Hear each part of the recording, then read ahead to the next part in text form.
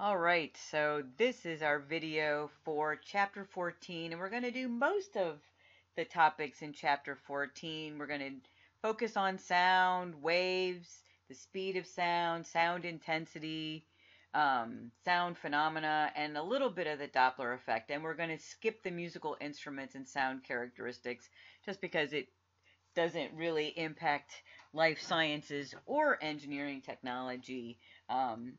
Might be of interest to education, but students, but we're skipping it just the same.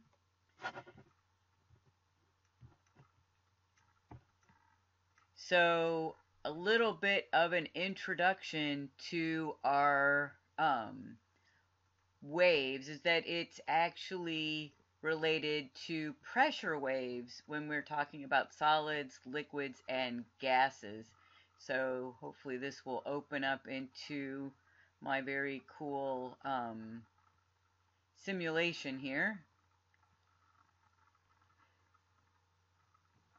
So if we come here, we can look at a wave simulator. So this is the wave acting like sound, right? And we can, right, let's see, so I can change some things, right? So I can change my frequency. So now it looks a little bit more like an oscilloscope, and we can see the dots, right? They're just showing us how things are changing. I could change the wave speed, right? And if I do that, right, we can see how again it changes. I can change the amplitude, right? And then, right, amplitude, whoops, here is very much like amplitude in our previous sections, right? How high it is above the x-axis. Right? Smaller 1 centimeter, double it, right? So we can see these kinds of relationships, right? We can do it in slow motion if we want to. Right? But we get the general idea then of what impacts our motion of our sound waves, right? And so if we struck a tuning fork, right, we would have these waves of sound, and they would eventually get to our ear, right? And these are really pressure fluctuations within the air, right? So air is basically a gas, right, opposed to a solid or a liquid. So these pressure waves hit the eardrum, and they literally get converted to nerve impulses, which are like a little electric signals. And our brains magically interpret this as sound, and we can, right, discern different pitches, right, which is basically different frequencies, right? And these are just parts of the ear, which I won't go into because I am so not a biologist. So when we think about hearing, there's actually a frequency range, very much like there is a frequency range for light, which is just another kind of wave that can travel through air and solids and liquids. So ultrasonic waves are too high in frequency for human ears, right? So there is a limit to what we can actually hear, and it's between, right, 20 hertz and 20 kilohertz. And above that, dogs, cats, bats, they might be able to hear it, but they have, right, a different ear construction basically, and they can hear a different range of frequencies, right? Infrasonic waves have frequencies too low for human ears, so that's below 20 hertz, and they are produced by earthquakes and other natural phenomena. Elephants, cows, horses, right? They can actually hear and sense those frequencies, but the human ear cannot, right? So we can only, right, our brains and our eardrums can and hammer and all of those pieces and parts, right, can only really hear in the audible range. As we get older, right, the upper frequency becomes harder and harder for us to hear, right? And right when we lose some of our hearing abilities, usually it's the higher frequencies that go actually first. So say that we have an annoying sound in our ear, right? So our ear picks up this sound, and it is actually a mosquito buzzing around, female mosquitoes, because they're the ones who make the annoying sound, right? And its wings are beating at 600 times per second. And so the first thing we want to calculate is the frequency of our sound waves, right? And so frequency is the number of cycles per second. Oh, well, we are given that in this problem, right? 600, right, cycles, or right, beats per second. And so cycle per second is just a hertz, so we could write that as 600 hertz, right, or 1/2 seconds. What's the wavelength of the speed of, if the speed of sound is 340 meters per second, which is the speed of sound in air, right? Much slower than the speed of light, which is 3 times 10 to the 8th meters per second, right? This is why, right, we might see the flash of lightning, and then we hear, right, the sound of thunder, and right, you can count the seconds in between and figure out how far away the thunderstorm is. But here we have our velocity, we have our frequency, and we want to know the wavelength, right, of our sound. And by the way, this is the same equation that we use in light. So if you take physics for life sciences 2, right, when we get to talking about light and electromagnetic spectrum, we use this exact same equation. So this means that if I take my velocity and divide it by my frequency, I will get my wavelength, and my wavelength is going to be in meters here. So I have 340 meters per second divided by my frequency, 600, and we're just going to call it 1/2 seconds. So we can see that 1/2 seconds and 1/2 seconds, right, cancel, so I'm going to end up with wavelength in meters. Take out my handy dandy calculator, and we have 340 meters divided by 600, and that gives us 0.567 basically. So 0.567 meters. So our wavelength is literally in meters. So if we thought about it, right, as this is my length, right, and this is the amplitude, right, or the intensity, then this whole cycle, which I didn't draw very symmetrically, from here to here would be a length of 0.567 meters. Ultrasound is based on, partially on the same idea, but also on the idea that sound hits a wall and bounces off. And so bats use this for echolocation, so they can figure out where, right, flying insects are. Also helps them not run into the wall. And so, right, this is this same kind of idea, right? This is also the idea behind our motion sensors in lab, which uses pretty much the same idea, right? It sends out a signal, it happens to be a light signal, that reflects off of the surface of, say, our cart, right, and then bounces back, and it measures the time between, right, and the length, right, the distance between the motion detector and the cart, and that, along with some nice programming, allows us to look at position versus time, velocity versus time, and acceleration versus time. Looking way back to the beginning, right, of the semester in our first face-to-face lab. This is also the same idea of ultrasound, like, say your sister's having a baby, right, and they want to look at, right, count, make sure that there are 10 fingers and 10 toes, see if it's a boy or a girl.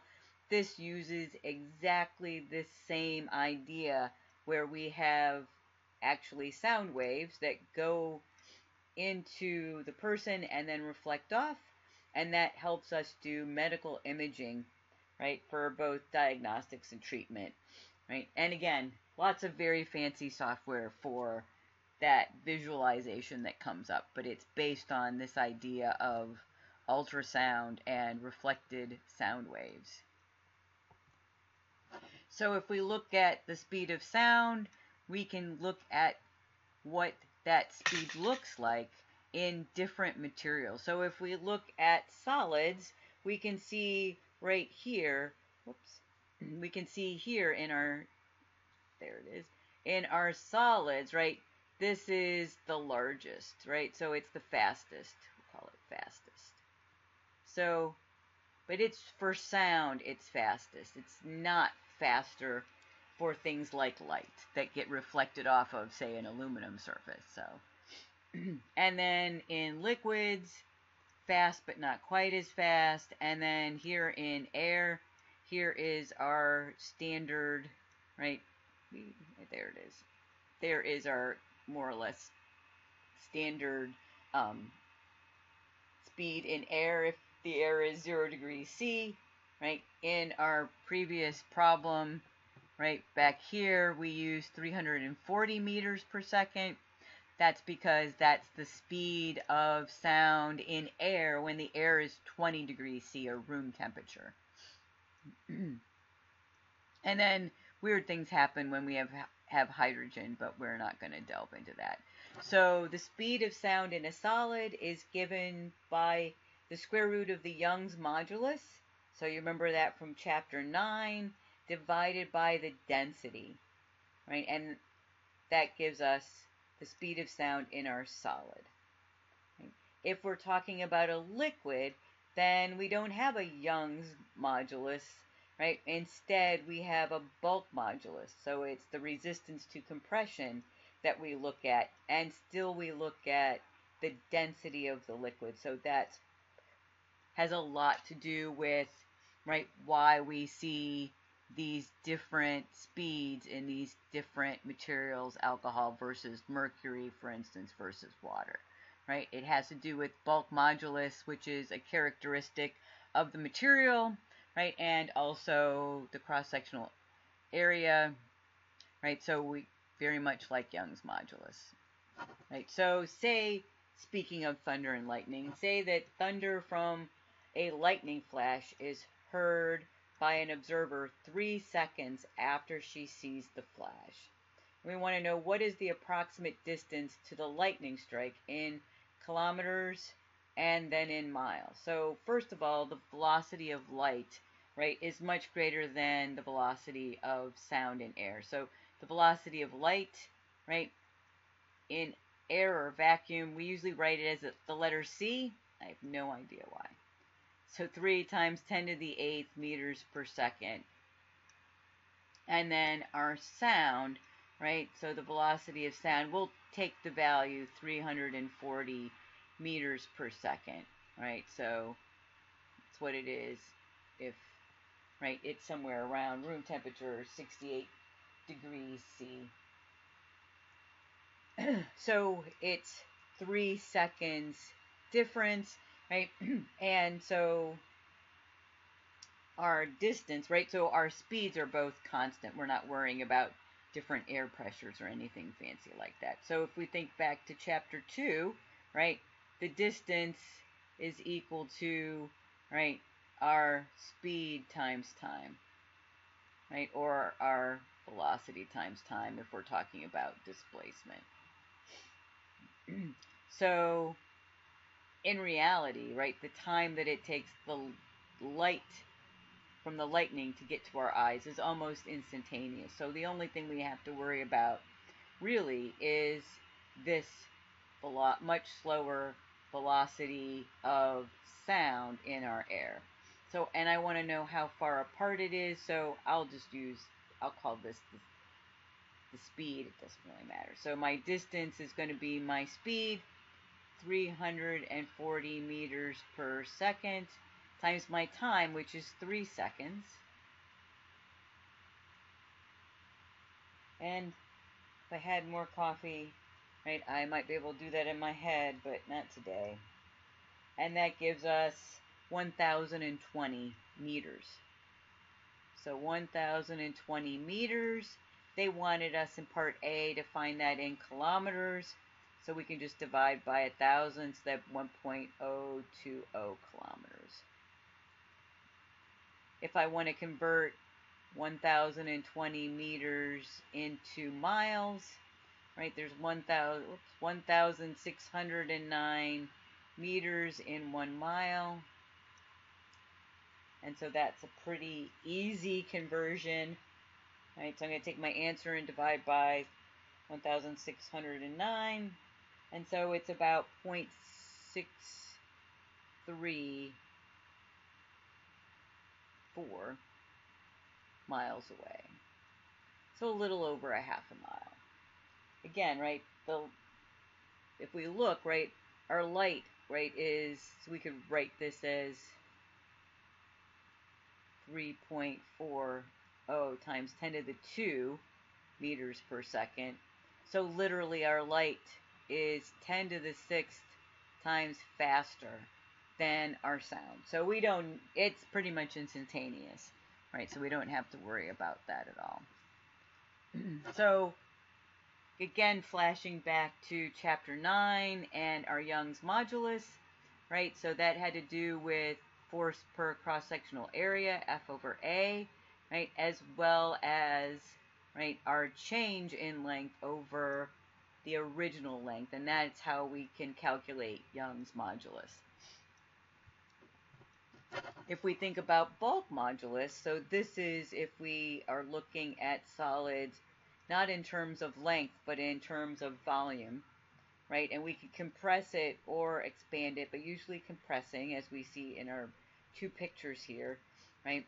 So we have forces that actually make it smaller, and it's not going to necessarily be a lot smaller, but we have delta V, right, the change in volume over, right, the initial volume.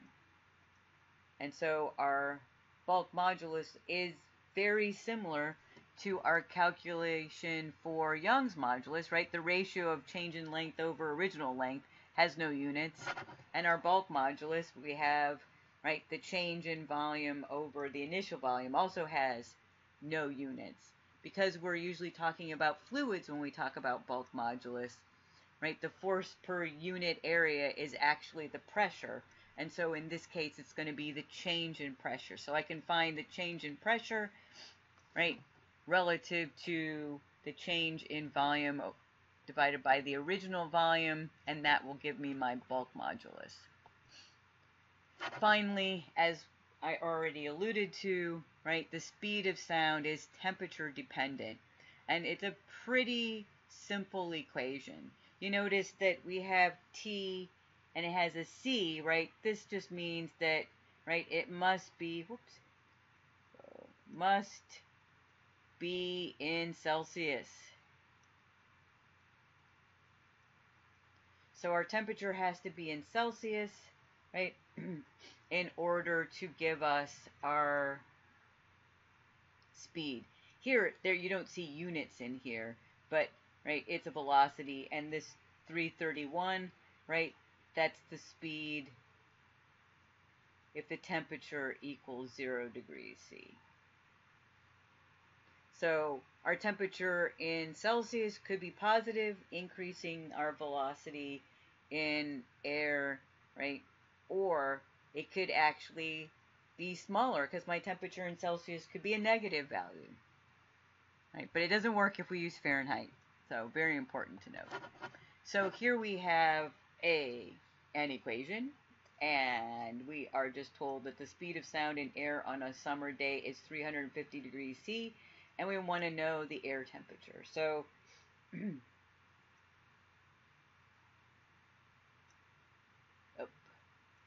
the speed of sound, that's wrong. It should be, that's what happens when you use copy things and I put the units in wrong. Meters per second. The velocity of air is going to be 350 meters per second. We want to know what is the air temperature, right? So that means that my 350 meters per second is V, and if I subtract 331 meters per second from that, I will get 0.6 times the temperature in Celsius. So let's see, so that's 19 meters per second. If I divide that by 0.6, that's going to give me my air temperature.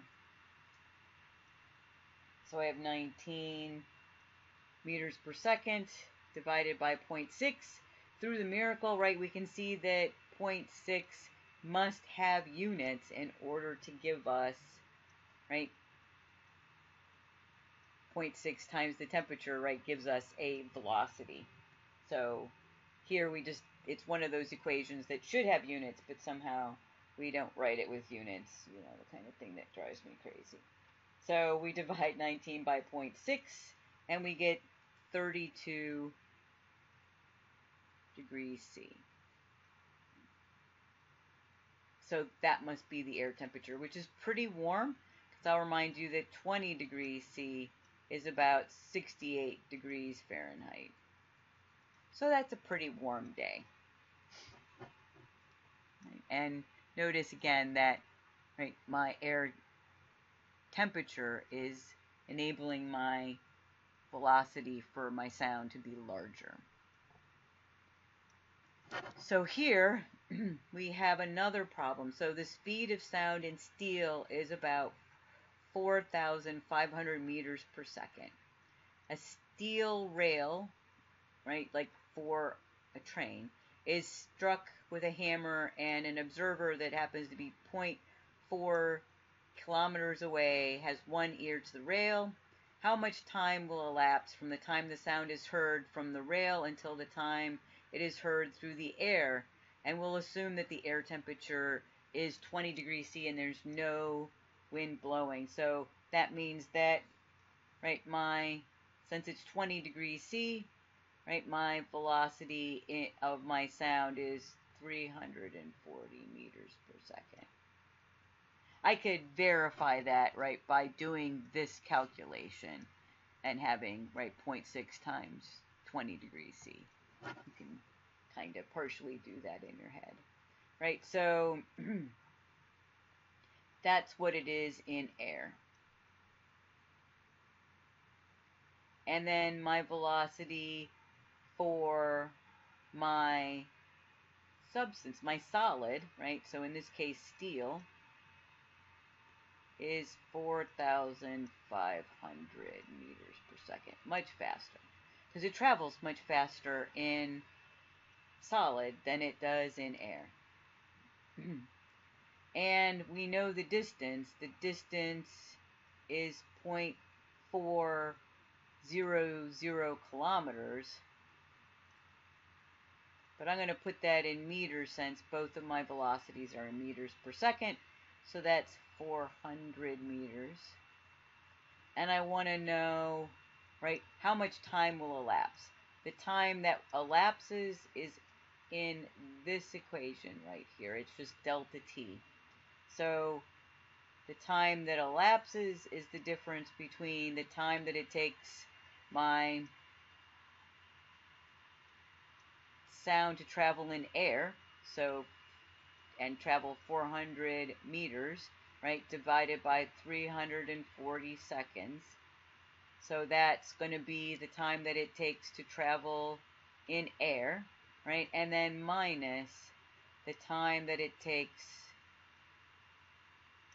for the sound to travel through my solid, which happens to be steel. Air, right, time versus solid time, right? Air, because it's going to go slower in the air, so that time's going to be larger. So I have 400 meters divided by 340 meters per second gives me 1.6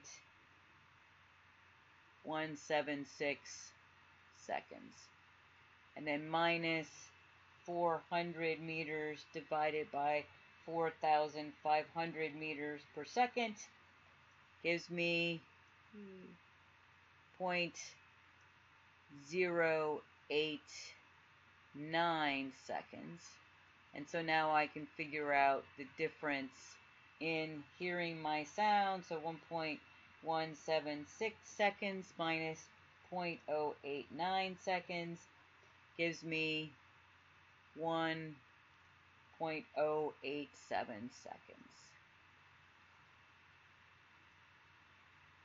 Again, right, the velocity of sound in a solid is faster than it is in a gas like air.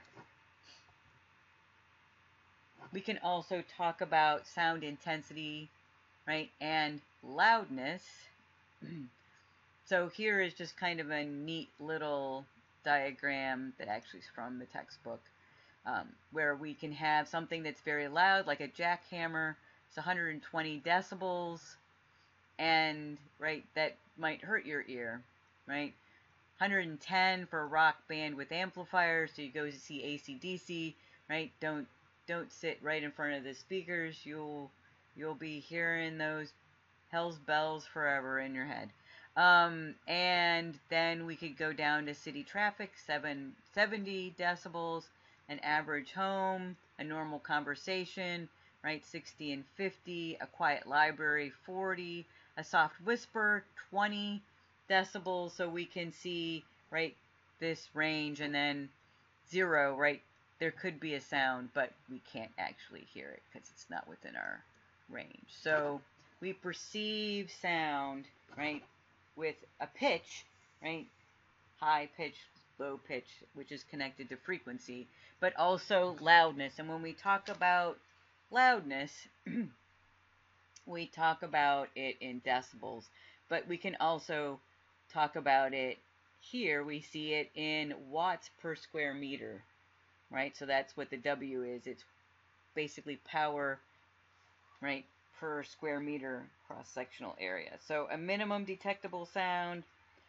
has an intensity of about 1 times 10 to the minus 12 watts per square meter, and it actually hurts our ear if we get up to about 1 watt per square meter. We talk about things in decibels because, right, decibels are actually based on a logarithmic scale, right? And so we have to go back and remember a little bit of math, that if x is equal to 10 raised to the y, then I can write this mathematically as y is equal to the base 10 log of x. So things to remember about logarithms, because they can combine in ways that are not like regular numbers because they're basically base 10. So the log of AB is equal to the log of A plus the log of B. The log of A divided by B is the same as the log of A minus the log of B. Numbers with large ranges have logarithms that cover a small range. In other words, the scale is compressed, it's not linear, right? Sometimes you may have graphed things on log paper or with a log scale because they weren't linear unless we looked at it in base 10, right? And we can have numerical steps that have equal ratios, right, but have logarithms that differ by equal amounts. So when we talk about intensity, right, we talk about I as our intensity opposed to I for current, which we do in circuits, right? And so I0 is basically that minimum level. So if we go back a few slides, right, our minimum detectable level is about 1 times 10 to the minus 12 watts per square meter. And so that's where this value comes from. And so we can talk about, right, 10 log and the ratio of our intensities relative to basically the minimum we can hear, right? So rules for decibels as far as hearing: the average listener A sound will be perceived as roughly twice as loud when its intensity is increased by a factor of 10, because we're looking at logarithms, base 10 logs. Doubling a sound's intensity raises the sound intensity level, which is beta, by 3 decibels. So again, right, there's not that linearity between our variables, because again, it's base 10 log, right? And an increase in the sound intensity level of 1 decibel is the just noticeable difference in loudness for the average listener. Just noticeable, right? Difference, right? So we're talking about this again. This is pretty much the low end of the scale for most people. So here's just a table that's a little bit like what we saw in our nice little graphic, which is more interesting, right? And then, but then it adds in, right, when we can have damage to our ears. So my paternal grandfather worked at he was a crane operator, and it was a long time ago. It was before they wore ear protection, and he was deaf as a post, right? Because he heard very loud sounds at work, right? Pretty much every day. So we can damage our ears by having, right, intense sound levels, especially over time. So what is the intensity level in decibels of a 23 decibel sound after being amplified by 10,000? Right? Well, remember that we have our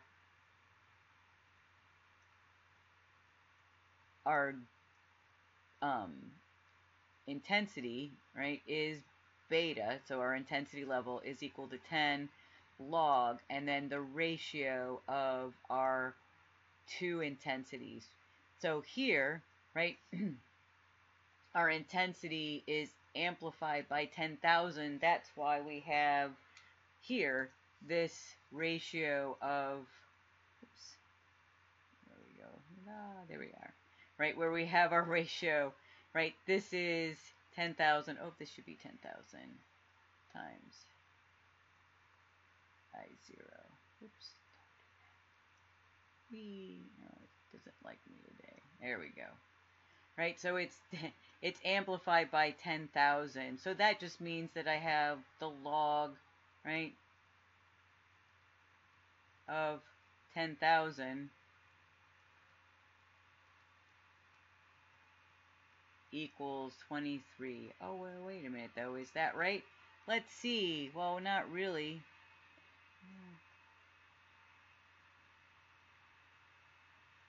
Oh, no, I guess this is still just I. Just didn't read it right. Right, so here we can look at it in terms of, right, our log of I over I naught. So remember, if we go back to our rules for logs, right, here is the log of A divided by B is the same as the log of A minus the log of B. So we have log of I over I0, right, which happens to be 10,000, right? That would be the same as the log of I plus the log of I initial. And we know what that I initial value is. We can look that up. Right? So now we have to kind of go from there. We know that this is going to be equal to 23 decibels. So we have 23 decibels is equal to 10, right? And then the log of I, which is 10,000,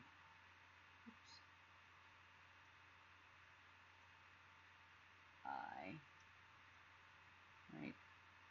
Minus, oops, that should be a minus. minus the log of I0. So I can figure out what this is, right? And then I'm going to break this up like we did here. So here I can go in and it's been a while. Oh, there's the log. So I'm going to look for the log, right, of my minimum. So that's 1 times 10 to the minus 12. And that is equal to 12. So this is 12.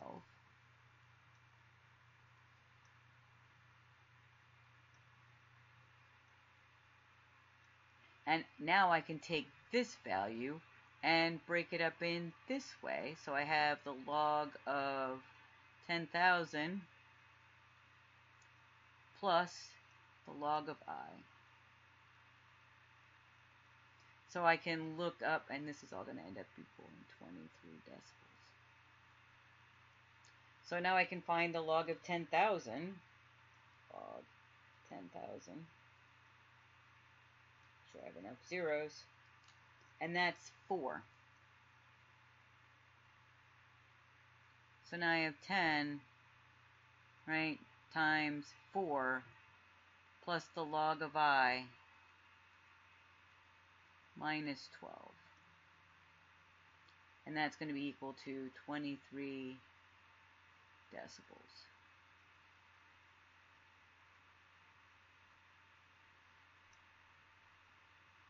And so now I can do some math. So hold on a minute. I'm going to pause for a second because I have to sneeze. Alright, sorry about that, but you know, maybe it's my COVID shot. Anyway, there it is. I suddenly lost my pen. Alright, so now I can divide 23 by 10. So that gives me 2.3, right? And then minus 4 plus 12, right, is going to be equal to the log of my intensity. So I can figure out what this is. So I have 2.3 minus 4 plus 12, and that equals 10.3. So I have, so this equals 10.3. So now I'm going to take the inverse log, right? So I can figure out what I is.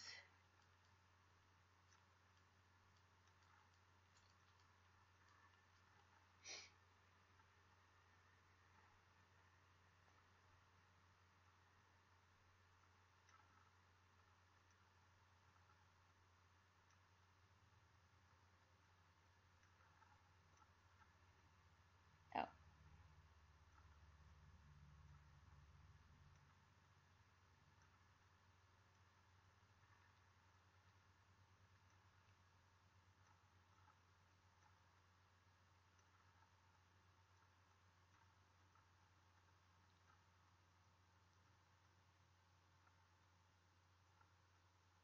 Just have to figure out how to do it on my calculator. Oh.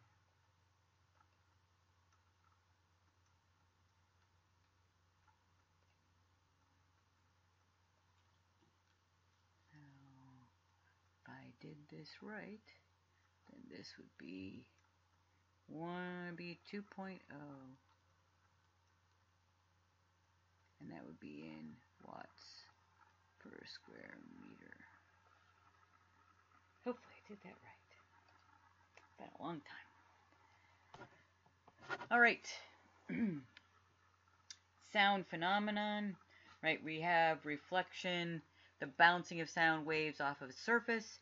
We talked about that when we talked about ultrasound, right? We can have refraction, which is the bending of sound waves as they pass through varying mediums, and we have a very cool simulation for that. And then we have diffraction. So that is when the bending of sound waves goes around an obstacle or through an opening. So let's see if, oh, this is going to be It's actually bending light, but we'll have the same idea.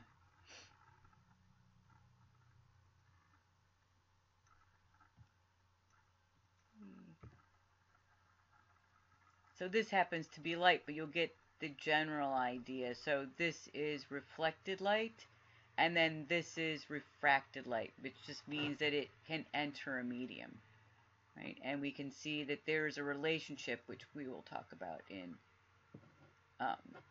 Physics for Life Sciences 2, right? We can see that when our light enters here, right, it changes, right? And so we actually have a smaller angle of refraction than we had for our angle of reflection. And this is, again, the same basic idea when we talk about bending light opposed to bending our sound waves, but at least gives you an idea of what refraction looks like. And so here is an example of sound refracting when the density of air changes. And so we can see, right, our sound, right, bending in a different way. So we might hear, right, him saying something, but here it's cooler air, and then up here, right, we see our sound waves bending differently, right, because above our little lake here, right, the air is much warmer. This is the same idea as a Doppler effect. So we have a car or a train horn approaches you or moves away, right, and right, we can hear a change in the pitch, right, when the sound first rises and then falls, and this is called the Doppler effect. And hopefully my simulation thing will work. So here we have, right, observer in front of a source. Here's a higher pitch, shorter wavelength sound compared to our observer over here, right? And I can't tell what these little things are supposed to be. Oh, my thing is I'm gonna get the spinny. Oh, there we go. So here is an equation for the Doppler effect, right? Plus or minus depends on whether or not the person is moving away or toward the sound, the source of the sound, right? So stationary sound source looks like this, right? Moving sound source looks not as symmetric, so we can see it change in how it is essentially kind of bent. Here, this is the velocity of sound relative to the speed of light, right? So, and they are explaining that it's, right, 0.7, right, Mach. And then here, right, we have the source moving at C. Oh, sorry, C is not that C. And so we can see again how it is distorted, right? Here we have it, right, larger than our C value, and we can see again how, right, the shape of our sound waves changes, right, with time, right? And so these are the kinds of things that we can change, right, depending on how we're moving. Again, right, this is our relationship, right, relative, the frequencies relative to the speeds. I gotta pick the right thing. There we go.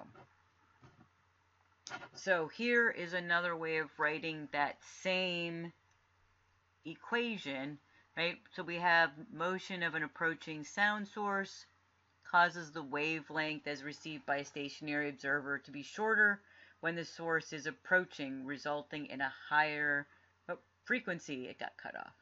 I think my picture of my equation is over it. So here, right, here is our car, for instance, moving towards our stationary observer, right? And we can see here how, right, our frequency changes.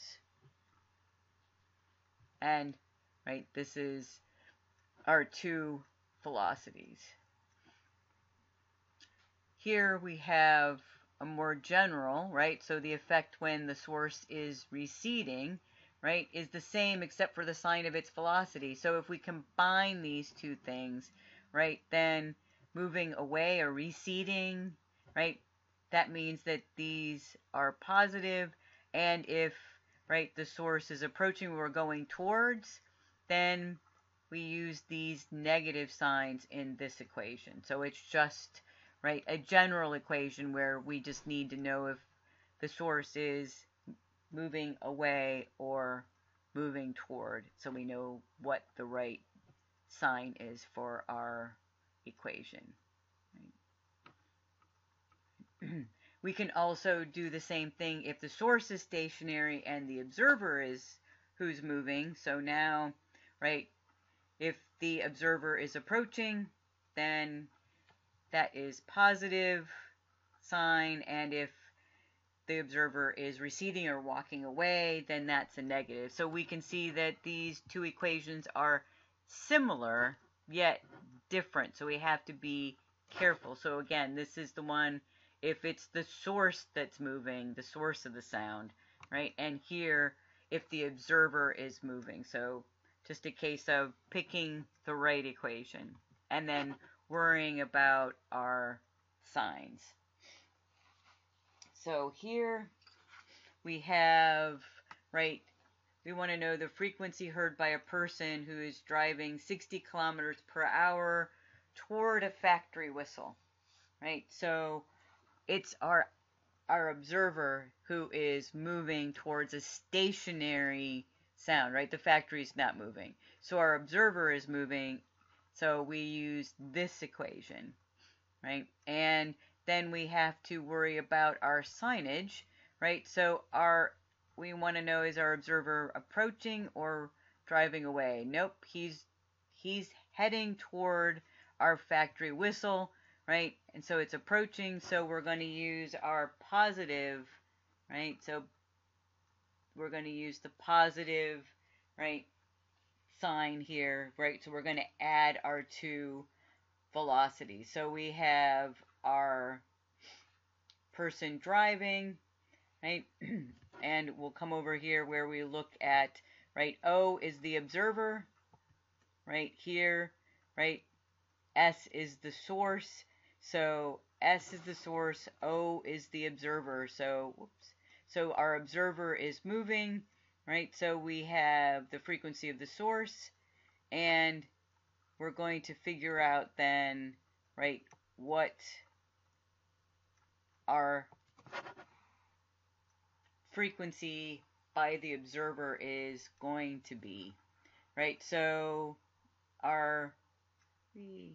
we have the frequency of our observer, which is what we're looking for, right? So we have V of the observer, and then V, this V here is of our velocity in air, right? And we're at 0 degrees C, so that means that we have 331. So we have 331 meters per second, right? And our observer is driving 60 kilometers per hour. We're going to have to change that into meters per second. So we have 60 kilometers per hour. And so 1 kilometer has 1,000 meters, and 1 hour has 3,000 seconds. So we can do our conversion. So, 60 kilometers per hour times 1,000 meters per kilometer, and then divided by 3,600 seconds per hour, and that gives us, right, wow. Oh, that's because I missed it. I was going to say, boy, that's really large. 60 times 1,000. I punched numbers in wrong, right? Divided by 3,060. Oh, that's better. So that's about 16.7 meters per second. So we have 331 meters per second plus, we'll call it 17 meters per second, divided by v, the velocity of our sound, and then all times the frequency of our source, which is 800 hertz. So we have 331 plus 17, and then divided by 331 gives us 1.05. So it's going to be about 5% greater, right, than the actual whistle's frequency. And so the frequency that our observer hears is going to be 841 hertz.